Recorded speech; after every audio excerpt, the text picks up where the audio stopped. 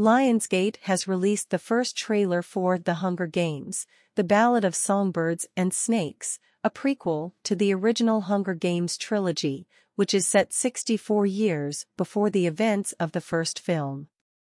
The upcoming movie tells the story of Coriolanus Snow, the Capitol president and main antagonist of the original trilogy, during his younger days as a mentor in the 10th edition of the Hunger Games.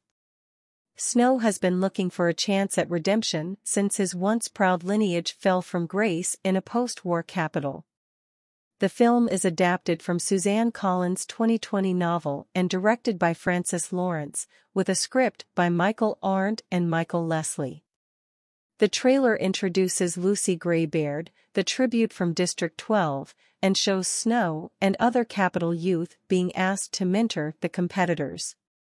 Snow is caught between two forces of nature, the charming Lucy and the villainous Dr. Gall, who describes the manipulative effects of the Hunger Games.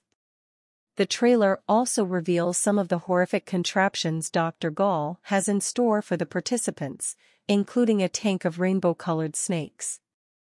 The film also stars Viola Davis, Peter Dinklage, Jason Schwartzman, Hunter Schafer, and Bern Gorman. Lawrence has previously alluded to the fact that Lucy's melodious singing voice adds a type of balance to the brutal world of Panem, and Snow believes that pairing up with her is a great idea.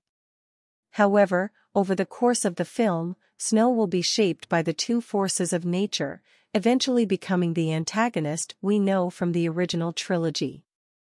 The Hunger Games, The Ballad of Songbirds and Snakes is set to release on November 17 in theaters worldwide.